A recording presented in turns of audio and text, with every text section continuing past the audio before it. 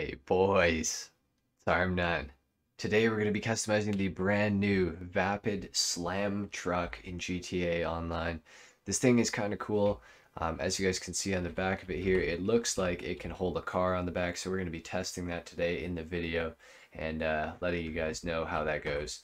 But for right now, let's hop right into the truck and get to the customization. So starting off, we have the armor. We're going to go all the way up on that. For the brakes as well, all the way up. For the front bumpers, we have a few options. Sweep bumper, beam bumper, T-bar bumper, blade bumper, arrow, primary arrow, or power ram. I don't even know which one looks good, to be honest. I'm not really into these old vehicles so much. But the T-bar is looking pretty good. So we're going to go for that one, I think. For the engine, let's go all the way up, of course. The exhaust, we have a few options here. We have tall exhausts. Ooh, okay. Angled exhausts or heat shield exhausts. I like the heat shield. I think that looks pretty sick. We're going to go for that one. For the grill, we have a secondary stock grill, mesh grill, secondary mesh, barred grill, secondary barred, billet, secondary, spacer grill, chrome tooth. Not sure which one I like the best, honestly. I actually like the mesh grill. We're gonna go for that one. For the hood, we can go for a dart hood, arrow hood, Vapid Mark 1 or 2. We're gonna go for the Vapid Mark 1. I like that. I like the little Vapid logo on the side there. For the lights, we're gonna go xenon, of course. For the livery, we have a few options. We can go tapered black stripe. Okay, that's cool. Vapid Motor Company, Diego's Garage, white pinstripe, Glass Heroes, Al's Auto, Estancia. Ooh, that looks pretty sick. Premier 37, Stronzo 37, Auto Exotic, Benny's, Los Santos, Ecola, Black Flames, White Flames, Hustle Time, Total Ride Motors. Oh, that's pretty sick, actually. I like that one the best. Douche 42. I think we're going to go for Total Ride Motors. I like that a lot. That looks really clean, in my opinion. Mirrors, we can go for chrome vertical mirrors, chrome round, or chrome overhang. I like the chrome overhang. Kind of eliminates some of that huge space that the mirrors take up, so we're going to go for that one. For the plate, we're going to go yellow and black. I think that's at the back, although we can't see it, so that's cool. For the respray, let's see what we can do here for colors. So, kind of want to go for something a bit brighter with this, I think. I was going to say a blue, but the blue kind of doesn't match up with the red too well. So, let's check out red, see if we can match that red to this one. It's the brightest red. Torino, I guess, is the brightest. I guess we'll go Torino red on that. And for the secondary, that does the rest of the truck. I think we're actually going to leave it white. I think it looks pretty clean that way. So let's do that. Transmission all the way up. Turbo, of course. Let's put that on too. Visors. We have some visors here. Okay, so primary classic. Oh, that's cool. Primary classic, or secondary classic. Primary Fulton visor and secondary. Carso visor and secondary, and Peck hat. I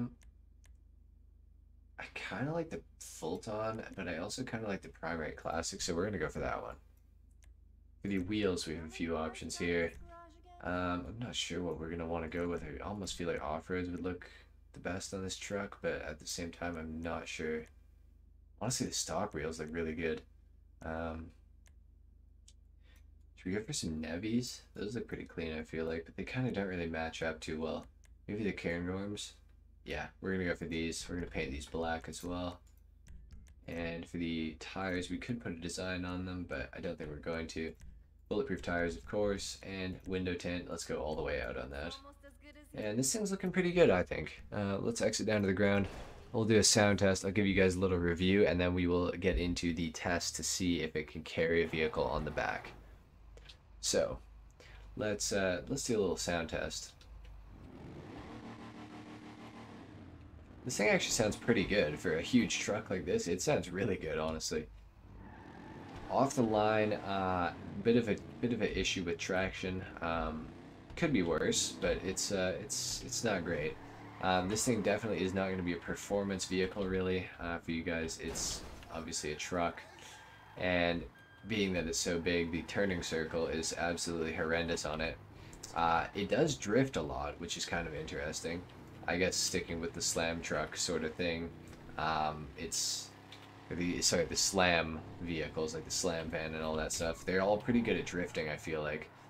So I guess the truck follows suit with that. The acceleration once you get going is actually, it's not bad for such a huge vehicle. It definitely could be a lot worse. And the top speed for such a huge vehicle as well seems pretty good. I have no complaints, really. This thing is honestly, it's pretty sick. It is very expensive. It comes in at $1.3 million, which is an absolute ton, but I don't know if it's worth it. I don't know if I'd necessarily recommend it. If you can tow a vehicle on the back, then I would say, I'd probably say I recommend it because it's probably the only vehicle that can really do that. So let's get into that test. Let's see if you can actually put a vehicle on the back of this thing. So I'm going to back up to a curb right here because the back of the truck is kind of raised up a bit, and so I feel like a lot of vehicles can't really back onto it too well. So we're going to help out and park it right against the curb here. So let me back up. The truck, of course, actually does also have hydraulics where you can lift it, so I'm going to demonstrate that for you guys right now. You press X on keyboard to raise it, and you press X to lower it as well. Don't know what it will be on console, but you guys can probably figure that out. Alright, so let's hop out here. Let's hop in this Infernus. It's red and white, so it should match up with the color scheme we got going on the truck. And let's see how it goes. Let's see if we can get this thing on here. Alright, so backing up. Alright, let's try and load this thing onto here. Okay, it makes it up. Bring it right up to the front. Cool. Okay, let's hop out. Alright. Now, to drive away, I'm going to raise the truck. Unfortunately, the Infernus's wheels are completely just in the air right now, so that's not a great look, honestly, but, I mean, oh well. Alright, and if we do start driving, the car unfortunately does seem to want to roll off the back. It's staying alright, actually. And if I start slowing down, it does come back forward. It seems to kind of stay. It's staying a lot better than I was expecting it to. So that's good at least. But it's definitely going to fall off here, I feel like. It also does get pretty damaged from being on the back of this thing, as you guys can see. But nonetheless, I think it's pretty cool. So, I guess it sort of does work, guys. I don't know if you had someone in the car, if that would help or if that would hinder. I have to say it would probably hinder, honestly, but we don't know for sure, so I will not say. But yeah, guys, I think that's pretty much it for the customization and the review. Overall, I'd say for the simple fact that you can actually load a vehicle onto the back of this thing, I would recommend getting it. But honestly, you could probably spend your money a little bit better. I don't know how often you would truthfully use this thing, but if you think it's worth it, buy it by all means. Anyway, guys, hope you enjoyed the customization and review today. If you did, leave a like. If not, dislike.